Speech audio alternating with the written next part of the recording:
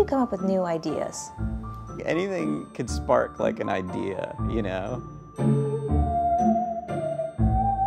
You wear so many different hats in the creative process. How would you describe your filmmaking? I consider myself to be a narrative filmmaker, even though I put experimental or impressionistic elements in my movies. What I'm working on now is animation, but yeah, I do like to try different things.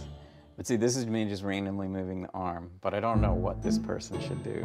This is the part where I'll actually physically like get in that position and be like, what would I, if I was a monkey, what would I do? Hey. I'm working with a painter, Shiva Ahmadi, remotely. She lives in California. I'm the animator. I am taking her artwork and making it move. We were talking about was kind of putting a couple of other monkeys in the back of the one that is sitting on top of the lake. And then increase their transparency and give the illusion of a moving painting as opposed to just some digital animation. Yes. It's just a matter of kind of putting these elements together and just composing the shots. But I say that, but Shiva, even at this moment, is painting new things to put in, so, yeah. But I feel confident I can get it done in a month.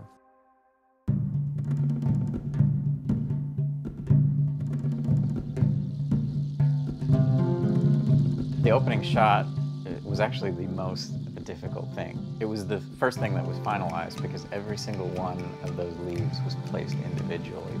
Shiva, she takes photos of her paintings, sends me the images, and then here I'm putting it together into an animation.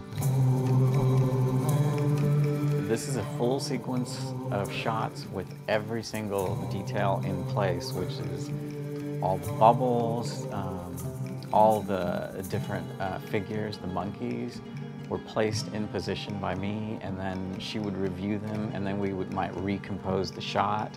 So it took a while to get to each of these compositions. I think these bubbles are kind of like ideas or ideals.